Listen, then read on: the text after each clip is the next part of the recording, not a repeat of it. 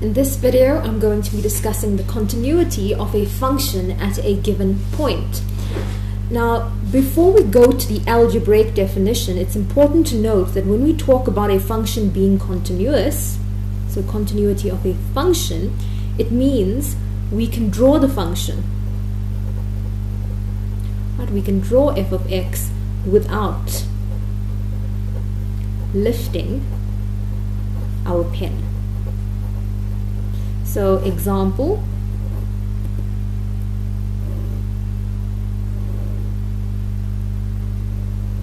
the straight line. I just drew this without having to lift my pen. So from the start point to the end point, it was one continuous line which was completely drawn without lifting my pen until I knew that that is where I wanted to stop. Right, so continuity of a function in layman's terms means you can draw it without lifting your pen. So algebraically now and mathematically, how do we write that? So the algebraic definition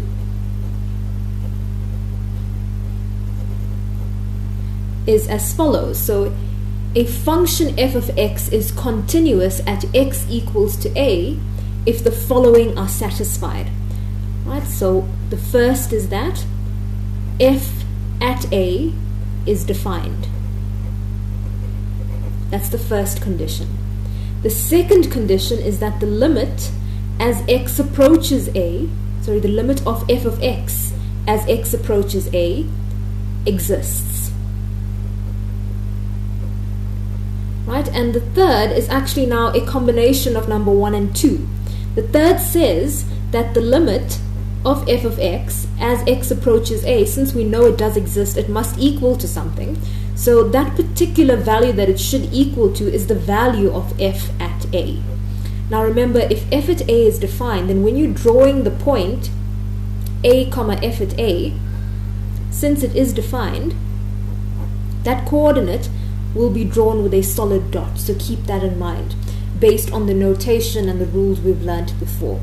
So in order for a function f of x to be continuous at the point x equals to a, so we're talking about continuity at a point only, all three definitions, all three steps and conditions that I've stated here, 1, 2, and 3, must be satisfied. If only one or more of 1, 2, or 3 are not satisfied, then we say that it's not continuous at x equals to a. And the term for that is called discontinuous. So I'll make a note of that. So if at least one of the three conditions mentioned above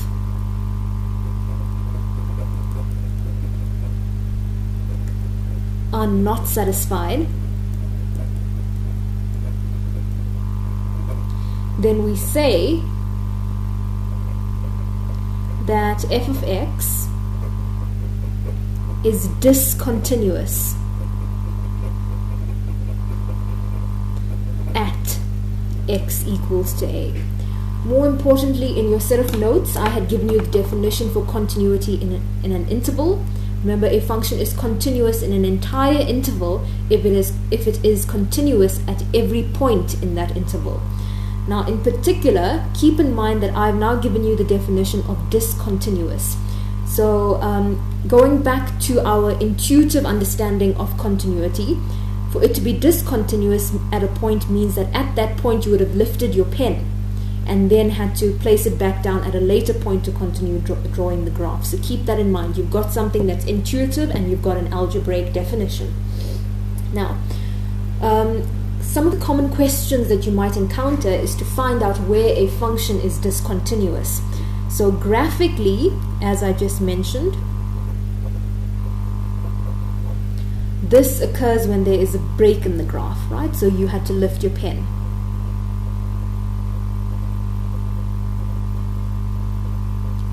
I'll give you an example. Right, so example, if I had the following.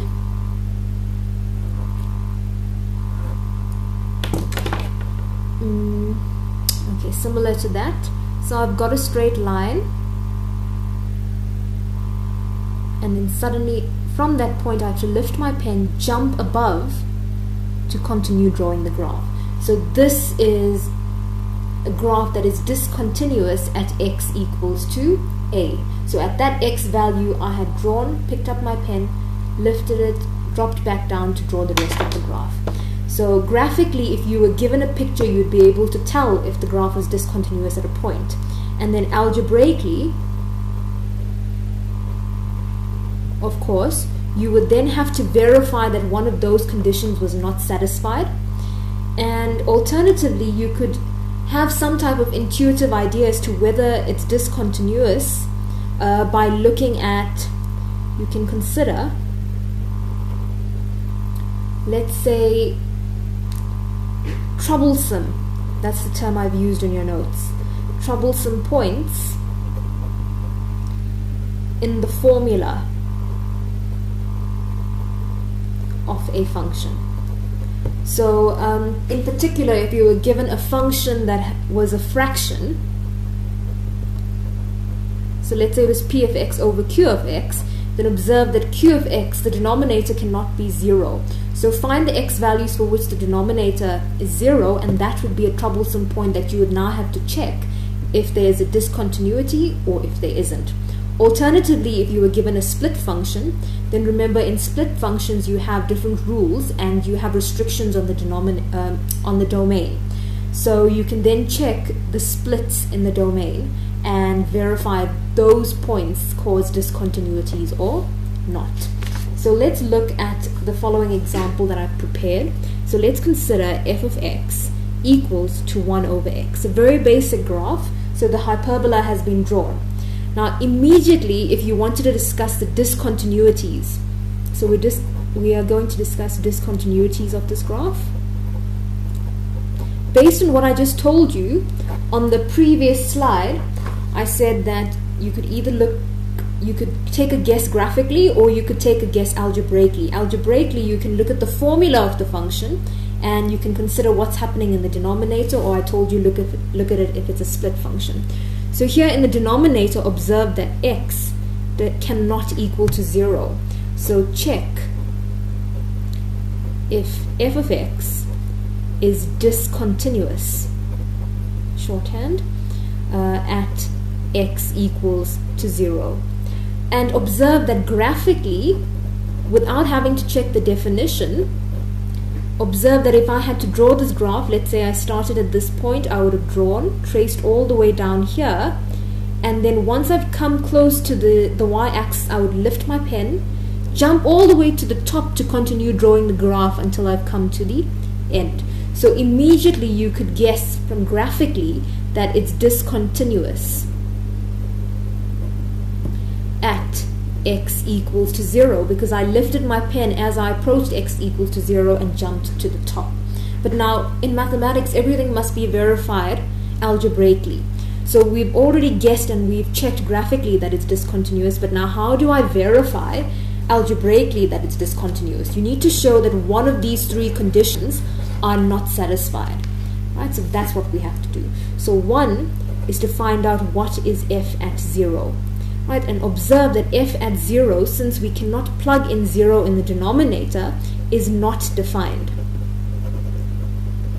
So immediately number 1 is not satisfied, because 1 says that f at a must be defined. So since this is not satisfied, immediately you can conclude discontinuous at x equals to 0, and you can stop.